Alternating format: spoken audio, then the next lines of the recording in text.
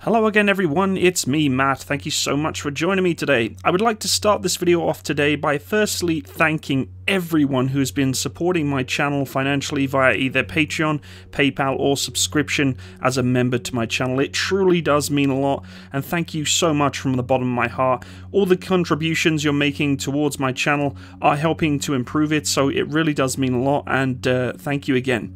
So we are today talking about combat aviation and helicopters. This particular helicopter I have actually flown on, and I have a huge respect for it. Sadly, it's no longer in service. However, its history and aviation prestige really does give it a massive level of respect. The Lynx helicopter, incredible bit of kit, the most agile, versatile, and somewhat just badass little helicopter that the British Armed Forces has used for some time. But not just the British, it's been kind of capitalized in other countries as well. It has been a world leader of helicopters, operating in challenging environments at sea, in the wastes of the Antarctica, in the heat of the Arabian Gulf, and just about everywhere.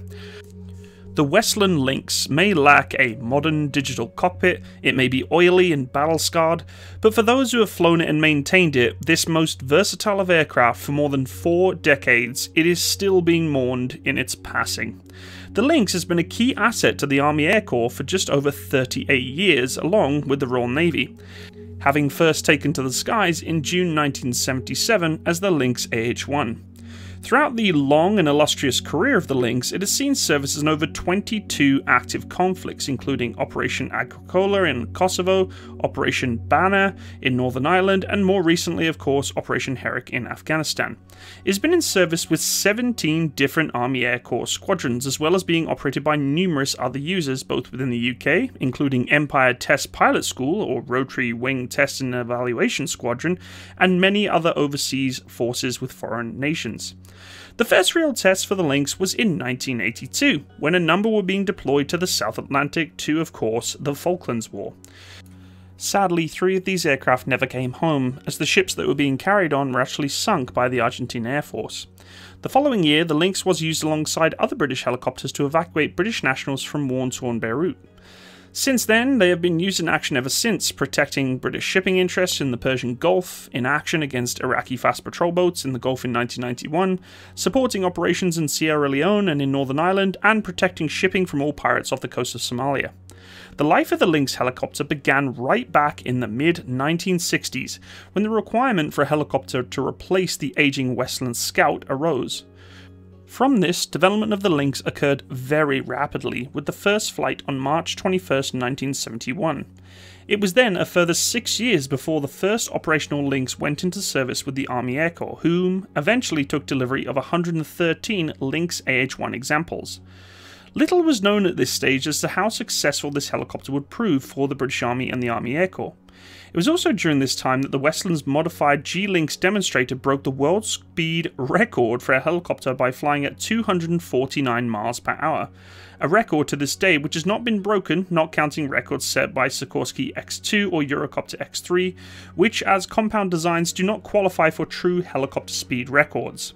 The Lynx proved a particularly agile and versatile helicopter for the Army Air Corps, for whom it was able to perform key roles to support the British Army.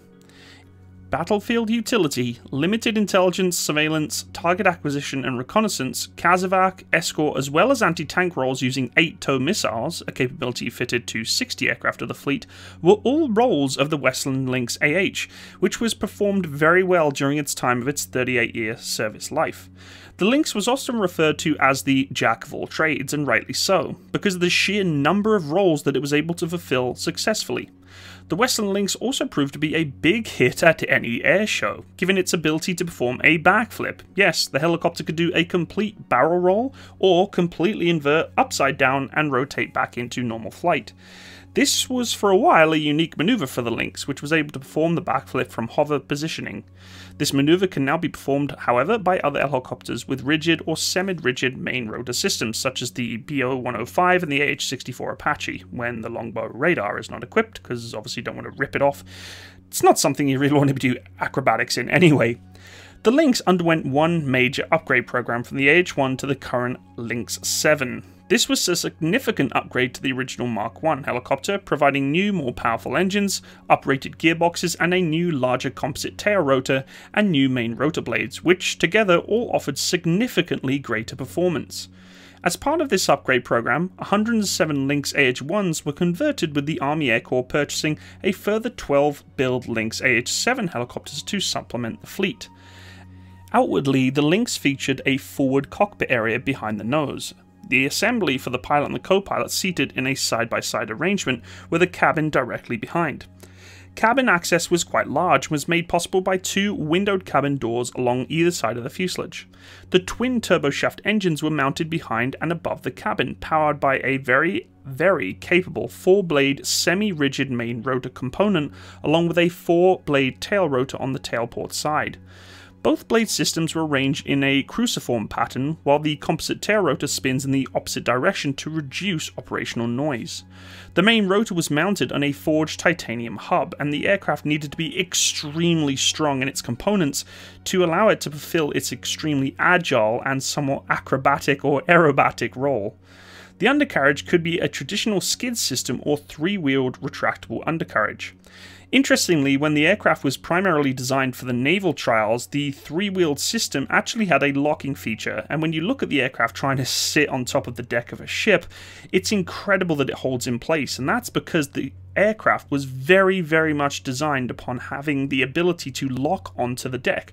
That's right, the wheels, when they bounced onto the deck, had an extremely powerful suspension system, and once actually seated on the platform of the deck, there was actually a hook that latched into certain modules upon the deck of the ship to hold it in place, which is why you always wonder, how the hell does that aircraft actually hold onto the deck? And that's exactly how it did it. Armament for the Lynx varied depending on its role that it was to play. The aircraft had a huge naval capability too. Anti-submarine versions had provisions for 2 torpedoes, Mark 44, 46, A244S and Stingray types, 2 times Mark 11 depth charges and dipping sonar systems. Active surface variants could field 4 times anti-ship missiles, the Sea Skewer, the British Navy variant, and the AS-12 wire-guided French Navy missile. For basic army attack use, the aircraft could be fitted with 2 impressive 20mm cannons on the fuselage sides. 2 times 70mm rocket pods or 8 times TOW anti-tank guided missile pods could also be put onto the aircraft, 4 launch tubes to each side as required, and surprisingly those pods could actually be changed in flight. For all other general purpose battlefield use, the Lynx could also be defended with a crew with the operated pintle mounted machine guns and the GPMG 7.62mm. The cabin space of the aircraft was approximately 5.2 meters cubed and could accommodate up to 9 troops. Up to 1,360 kilograms of cargo could be underslung from an external cargo hook for ship-to-shore and ship-to-ship replacement.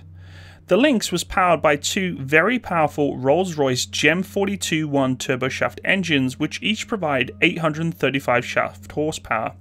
The fully developed Gem Mark 42 engines are fitted on the British, French, Danish, and Netherlands and Norwegian Lynx helicopters. The Gem is a fully capable engine for sea and operational use in erosive and corrosive environments, from desert and tropical conditions to freezing and Arctic environments, and of course the sea salt air. Super Lynx 200 and 300 are fitted with the CTS 800 4N turboshaft engines with the LHTC, which have full authority digital engine control. Unfortunately, the aircraft, being so impressive through its time, will always have an end, and however, it's really an obvious fact of life that the times move on and technology evolves, and even the Lynx, that great bastion of the skies, can be taken over by a rapid pace of technological change. For Lynx, the journey from analog to digital proved one flight too far, setting it upon its final course towards its decommission from the British military life and paving the way for the Wildcat's arrival. The iconic Lynx helicopter, the backbone of the British Army and Royal Navy alike, took a final flypast across the skies of southern England in 2018, ending in a V-shaped air procession along the River Thames in central London to mark its formal retirement from a career spanning some 40 years of active service. Although the 31st of July 2018 marks the retirement of the Westland Lynx AH-7, it's clear that the Army Air Corps will still keep a strong aviation presence with the introduction of the AgustaWestland AW-159 Wildcat AH-1. The Lynx may be gone in name, but its legacy on the incredible Wildcat will live on for a lot longer. So hopefully, guys, you learnt a little bit about this aircraft. I thoroughly enjoyed flying on it when I was in the British Army. I got a couple of flights. It is fast. I mean, I'm not a helicopter pilot, so I don't know what fast is. But I was inside of that thing. We're traveling across the Polish countryside. I was like, damn, this thing is whippy. It is flying pretty niff across the sky. And the Gazelle that I also flew in was quite fast, but when you're comparing apples to oranges, this thing was just insane. We had probably about 8 fully loaded troops in there, and for the most part, it was just flying. I was like, oh my life, this thing is quick. And I just enjoyed the capability that it had to drop us in and out fast and you know, having all of our kit fully loaded. And it wasn't uncomfortable. We could all fit in there quite happily and had no problems. And I know many people who have operated with Lynx really enjoyed it. In fact, a person that I know who works at my unit, his father was a pilot of one using the anti-tank weapon systems on there, which is pretty badass. I would love to see this thing launching some toes at some T-72s for sure. Anyway, thank you so much for joining me today. I'd like to once again thank everyone who has been supporting me via contributions and donations to my channel via both Patreon, PayPal and subscription. Thank you so much from every portion of my heart. It really does mean a lot. If you want to be notified of any upcoming content in the future, please click the little bell by the subscribe button so you can be notified for next content coming out. You can also check out the description box below if you do want to support me on Patreon, PayPal and etc. And there's also my social media links in there too. Thank you again. I hope you have a wonderful day. All the best. Bye bye.